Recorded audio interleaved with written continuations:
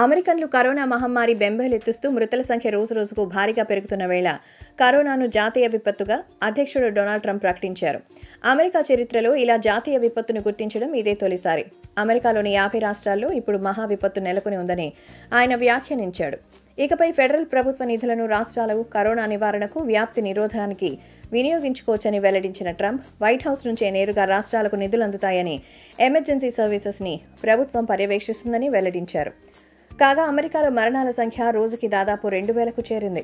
మృతుల విషయంలో ముందున్న ఇటలీని కూడా అమెరికా అధిగమించింది. శనివారం నాడు 1912 మంది మరణించారని, దీంతో మృతుల సంఖ్య 20,597కు చేరిందని ట్రంప్ ప్రభుత్వం ప్రకటించింది. ఇప్పటి వరకు ప్రధానంగా న్యూజెర్సీ, న్యూయార్క్ ప్రాంతాల్లో కరోనా మహమ్మారి ప్రభావం చూపగా ఇప్పుడు చికాగోతో పాటు మధ్య, పశ్చిమ ప్రాంతాలకు విస్తరిస్తోందని వైట్ హౌస్ ప్రకటించింది. దేశవ్యాప్తంగా 5.33 లక్షల మందికి పైగా వైరస్ సోకిందని, వైరస్ బాధితులకు దేశవ్యాప్తంగా చికిత్సలు చేస్తున్న డాక్టర్స్, హెల్త్ వర్కర్స్ కూడా మరణిస్తూ ఉండడం ఆందోళనను పెంచుతోందని పేర్కొంది. ఇక గుర్తు తెలియని మృతదేహాల సంఖ్య పెరుగుతూ ఉండడంతో చికాగోలోని కూక్ కౌంటీలో 2000 మృతదేహాలను భద్రపరిచేలా ఓ మార్చరీని ఏర్పాటు చేశారు.